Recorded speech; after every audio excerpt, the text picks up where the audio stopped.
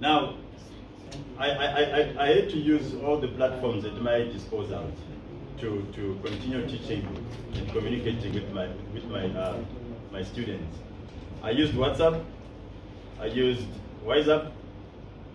I was added onto the WhatsApp platform some months later. I used Zoom. I learned how to use Zoom during the lockdown for the first time and used it with my learners, my students. I also used my Gmail for communicating with students, as I'm going to elaborate. So those are that is the bag of tricks that made me survive the lockdown up to this point. But how did I use this? Simple. Now for WhatsApp, the first thing is the students said, "Say, we need you on our WhatsApp group." I said, okay, add me when you don't need me anymore, you're checking out. I don't want to be on a WhatsApp group permanently, but surprisingly, I'm still there, and I'm not going anywhere. Yeah. Right, now on the WhatsApp group, we would send assignments, we would send study materials, PDF documents, we would send links to Zoom sessions, send the students via WhatsApp, remind us, guys, there's a deadline, guys, there's a meeting at 11 on Zoom. This was done in addition to notices on WhatsApp, the official channel. But sometimes some learners will tell you, say, I can't log on to WhatsApp, my login details have changed, IT cannot change my password, things like that. So WhatsApp would come in handy. Now also, we used to engage with students.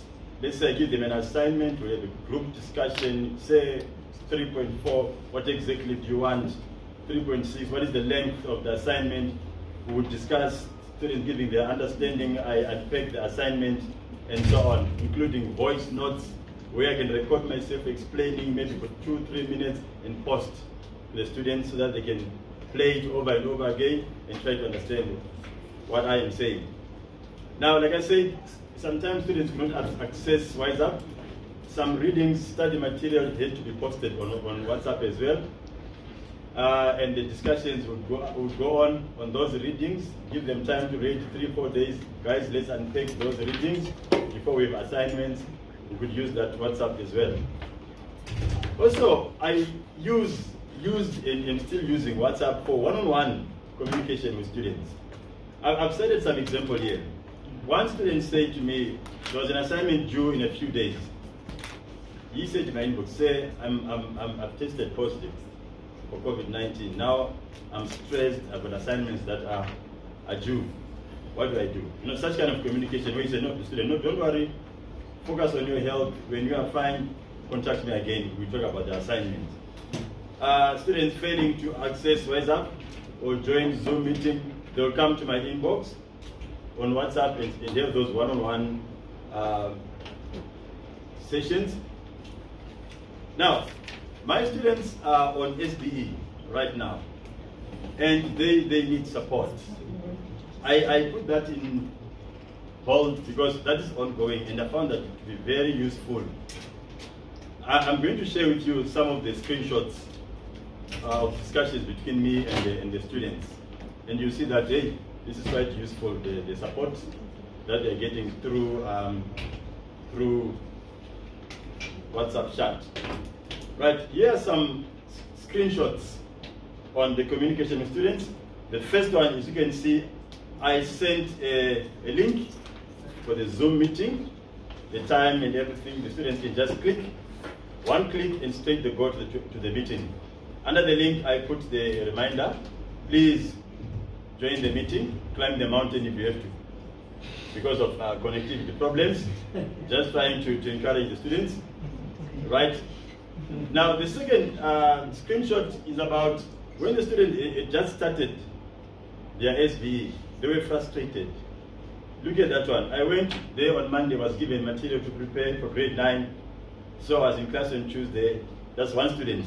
The other one is having a difficult time. You can see from what the student said. The student was literally thrown into the deep end.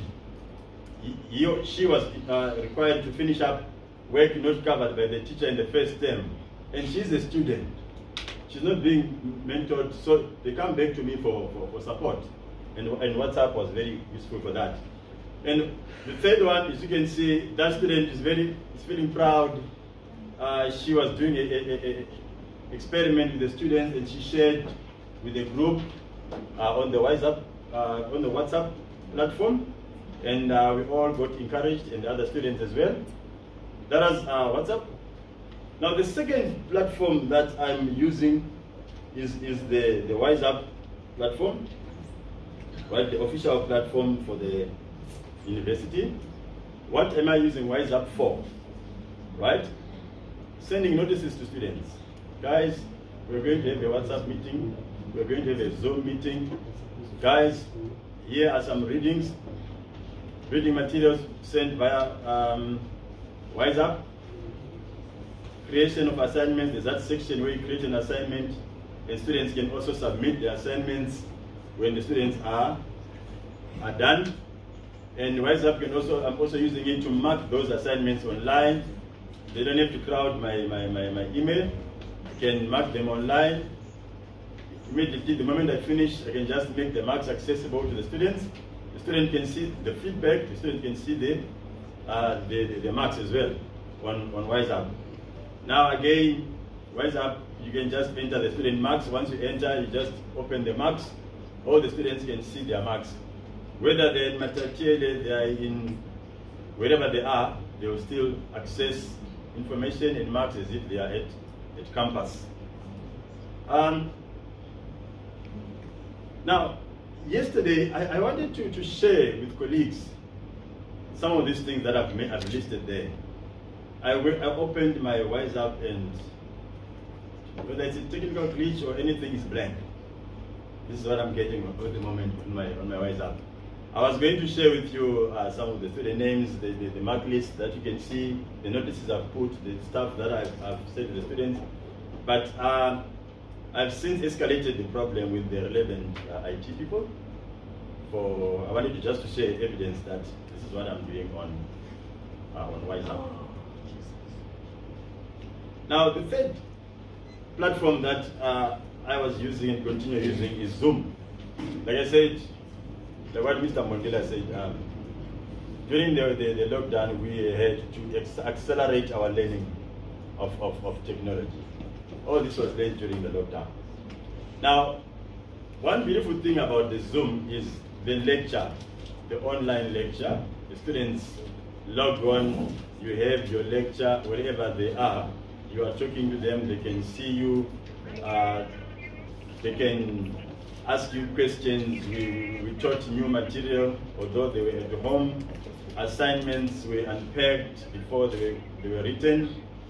Feedback was given after assignments were marked.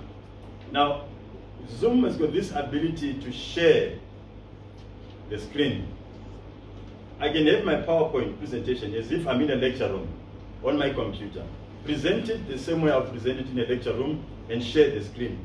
The student is in a taxi somewhere, is attending the lecture. The student is climbing up a mountain because at home there's no network, they are seeing the lecture.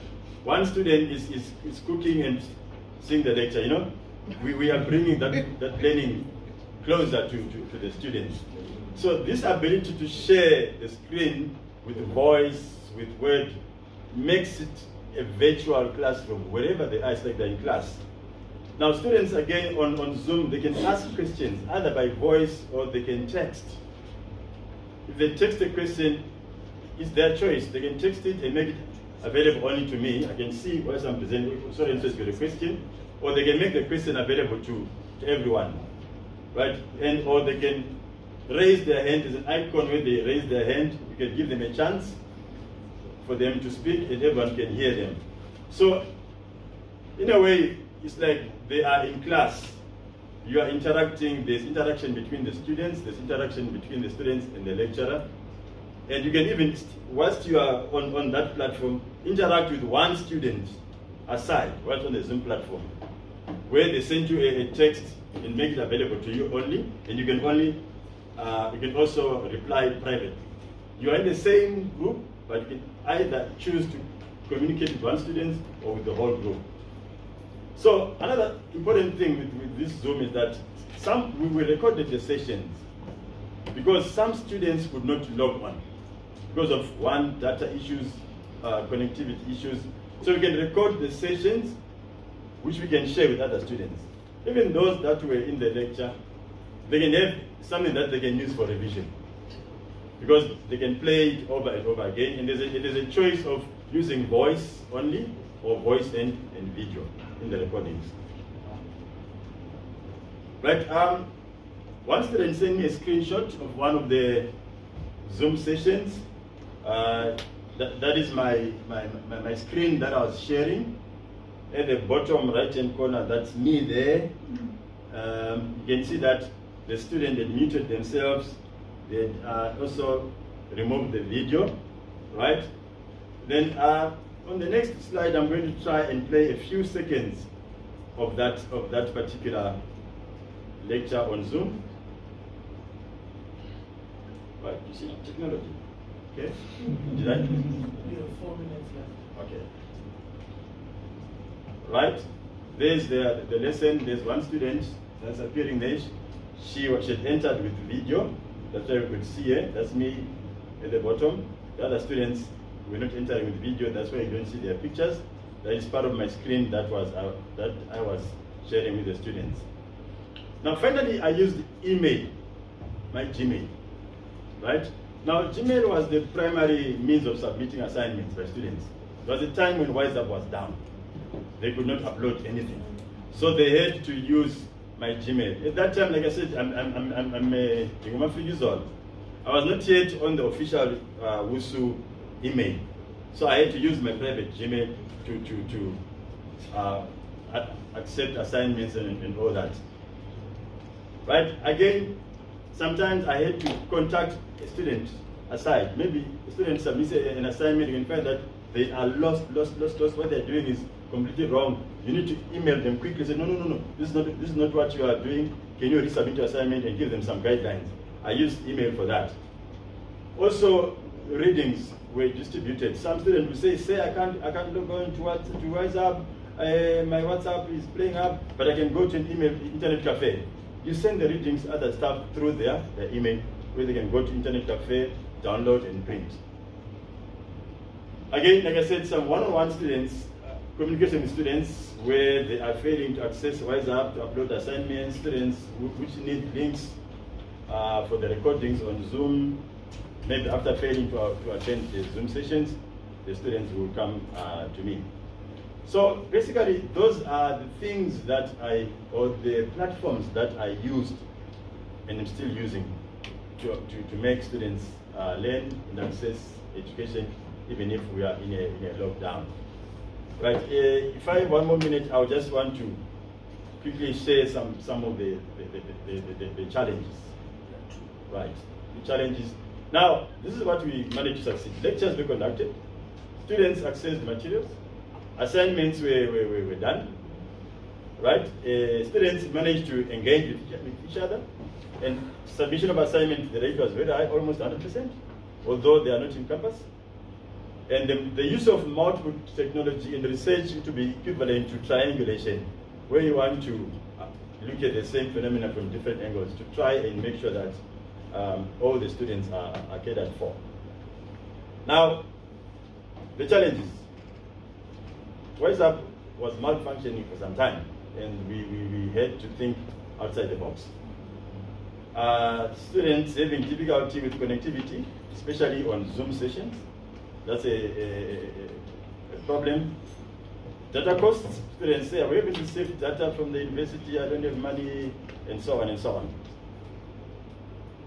Sometimes students just are not good with the technical know-how on using this Zoom. They can't access the lesson, not because there's a problem with network, but they are not able to press the correct buttons. Now, again, I was using a free version of Zoom, which only allows a maximum of 40 minutes per session. That's a challenge. As a result, we had to set maybe 2-3 sessions in quick succession to continue with the lecture. That was one of the big challenges. We start the first session with 40 students, The second session, they are now 35 or 32. That is failing to log on. That was another challenge. Again, the attendance of this Zoom session was never 100%. It was always 70% or less than 70%. These are the challenges that we are facing. Thank you very much.